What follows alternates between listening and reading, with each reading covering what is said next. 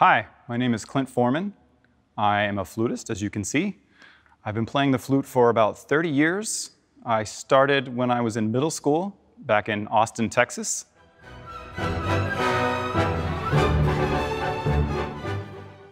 I've been asked how I started to play the flute many times, because a lot of times boys don't play the flute, which I think is a mistake. Flute is an instrument for everybody. And honestly, I can't tell you an exact answer other than my mom plays the flute and my dad plays the clarinet. And so when I was growing up, I used to hear them playing music together and hear them at their band practice. And I think that I always enjoyed the sound of the flute. And I know that one time I was at a marching band performance that my dad was giving, and my mom was also playing. And she had a piccolo, and I think I was maybe 7 years old at the time. And I asked if I could hold the piccolo and look at it, and I picked it up and I just went boop, and I made a little sound on it. And if you know anything about playing the flute, it's not the easiest instrument to make a sound on initially. So all the people around me were just like, wow, he just made a sound on the piccolo. And I think that that maybe clicked in my brain. And so when it came time for me to choose an instrument when I was at the end of my 5th grade year, I walked into a big room full of instruments, every single instrument laid out in front of me, and they said, "What do you want to play?" And I said, "I want to play the flute." So I picked up the flute, and they said, "Well, can you make a sound on it?" And I went, boop. I think it probably sounded something like, and they said, "Okay, you can play the flute." And I never stopped practicing from that day forward, basically. Here in the BSO, I've been here for 10 years. This is my 10th season. I didn't have this little gray patch right here back when I started 10 years ago. I play second flute in the orchestra. There are 4 flutists and piccolo players in the orchestra, and I am basically the support system of our section. There are 2 people who play principal flute, both named Elizabeth. It's easy for me to remember. And they have like the big solos and everything, and then there's all the harmony and everything that happens underneath. That is what I do. And I am often playing with people who play second clarinet, who sit right behind me, and second oboe, who sit a few chairs down from me. So my job is more filling in the gaps so that the big solos can be heard and be enjoyed by everyone. And I'm Mr. Support, I would say. Okay, so now we're going to talk a little bit about instrument care and maintenance. The flute itself comes generally in 3 parts. So let me show you. So I take apart my case here, move this phone out of the way. This is what a flute case looks like. And when you take it apart, it fits in like this.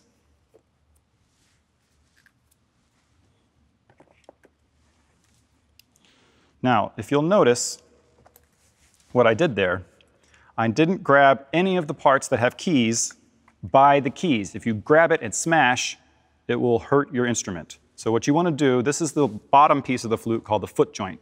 You grab it down here at the very bottom past the keys so that you don't hurt the keys. And then you grab this main portion of the flute with most keys is called the body. And you're going to grab this up at the top where there's no keys here, so that when you are putting it together, very gently, you're not smashing the keys, because when you grab the keys and smash them, they move around, and then all of a sudden your flute doesn't work anymore, and then you have to get it repaired. Now the top part of the flute is called the head joint.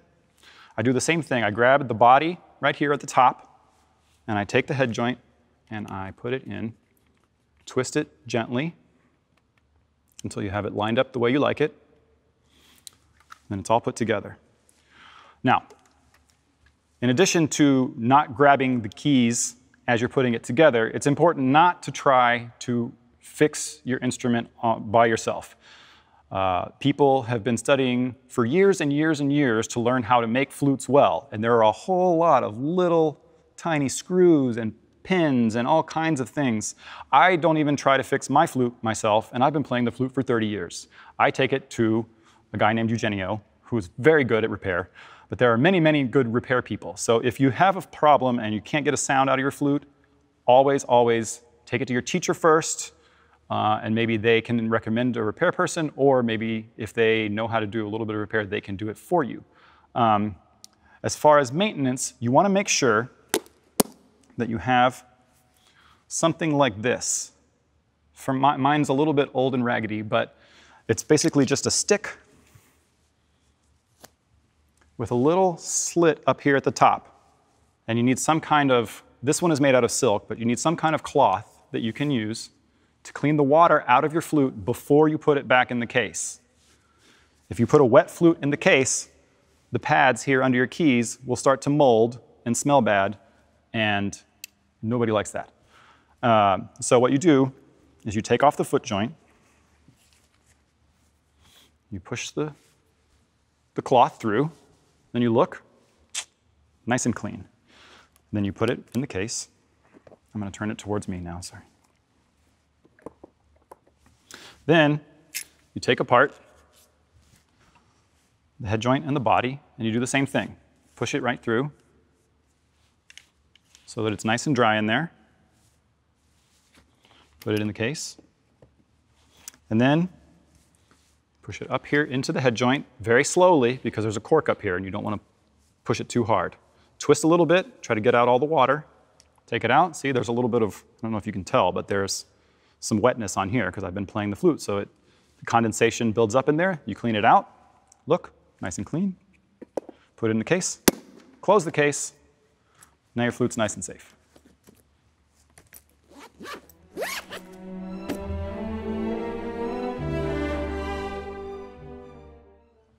All right, now we're going to talk a little bit about practicing. Practicing is important because that's how you get better at, well, literally anything. In this case, we're talking about practicing the flute. I've been practicing the flute for 30 years, and over that time, my style of practice has evolved many times. If you're just beginning, there are a few things that are very important to work on as you're becoming a new flutist. First is scales. Scales are always number one. They teach you about the key signatures. They teach you how your fingers have to move in sequence and a variety of other things. They're very important. I'll just play one simple scale for you. This is C major.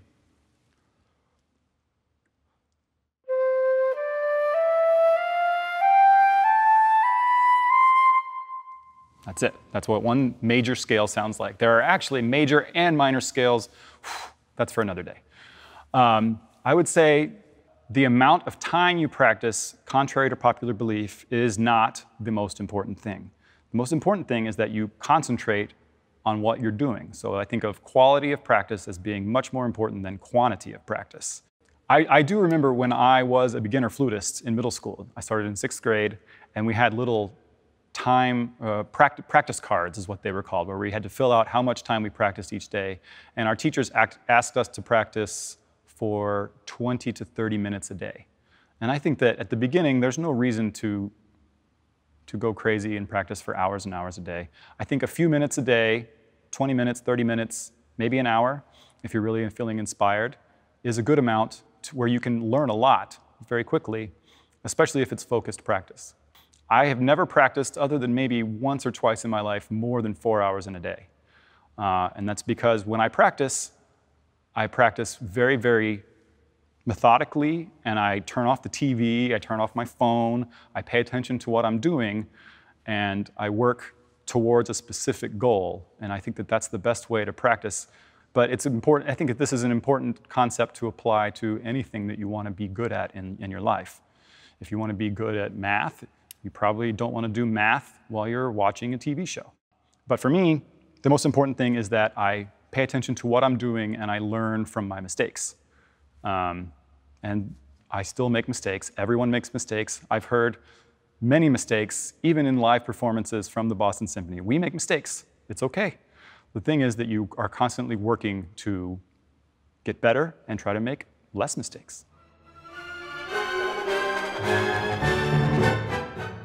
So for rehearsing and practicing with other people, in whether it's a small ensemble or a large ensemble, be that like a duet with one of your friends or in band class or orchestra or something, there are a few things that are important to always have with you. First your instrument.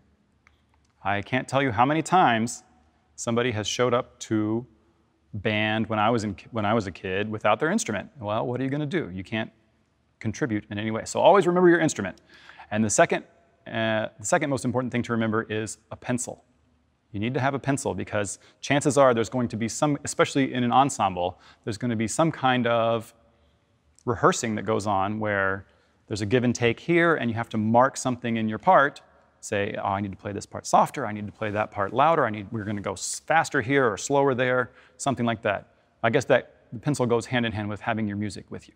So music, pencil, instrument, and a good attitude, I think, are the most important things. Another important tip in rehearsals and in performances, and any time that you're playing in a group with other people, is to have your ears open. Be listening to what the other people in your group are doing. The way that great orchestras like the Boston Symphony are able to play together and move together musically is by always what I call having my radar up. Luckily for me, I have very big ears, so I can hear a lot. For me, I play second flute, so I have the first flute, who is the main person that I'm supporting, right here to my left, and her flute is generally ending right about here, so I can hear her very well. So as she moves and changes what she's doing, I can change with her, and then her job is to have her radar up for the other principals in the orchestra. In your case, it might be a band director or an orchestra conductor. You got to have your ears open and your eyes open to see and hear what the other members of your ensemble are doing, and that is how you make music together.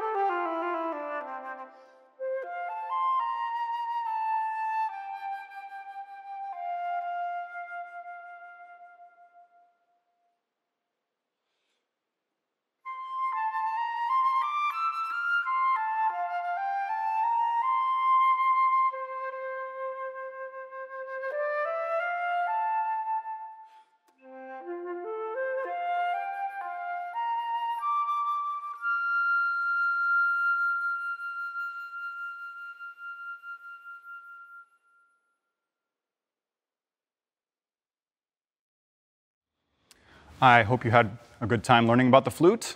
It's been one of my favorite things to do for the last 30 years, and I hope that you enjoy it some as well.